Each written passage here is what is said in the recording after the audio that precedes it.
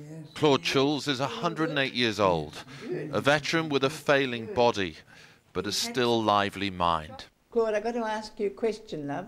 How are you? How are you feeling? Good. Good. Yes.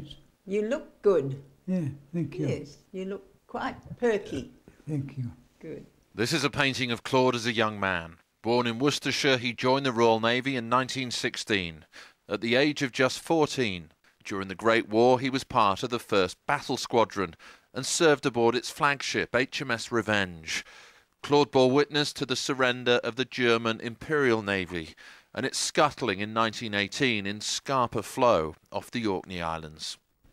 They knew they didn't have any more chance, or if they did, they'd given up hope, and it was left to us.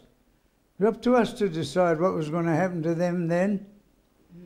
So we decided they were going to be capsized and sent up to Scapa Flow in the Orkneys. Yep.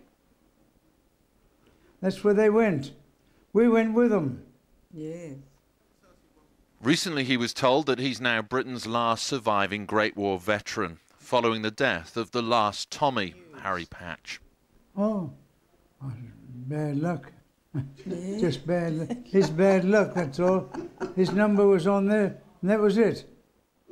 This is Anzac Day at Fremantle War Memorial. His daughter Daphne is in her 80s herself, and her home is like a gallery. Pictures of Claude's medals and ribbonry. He's the only person living to have served in both World Wars. And portraits painted by his grandson, charting his remarkable life and longevity. In the mid-1920s, he came to Australia on loan from the Royal Navy and decided to transfer permanently to the Royal Australian Navy. He lived and raised his family in the Western Australian seaport of Fremantle, where he served during World War II and has since become an Australian citizen. Since leaving his homeland, he's never once returned.